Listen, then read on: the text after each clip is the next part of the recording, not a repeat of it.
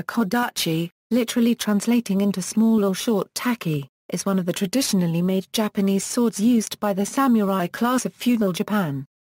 Kodachi are from the early Kamakura period and are in the shape of a tachi.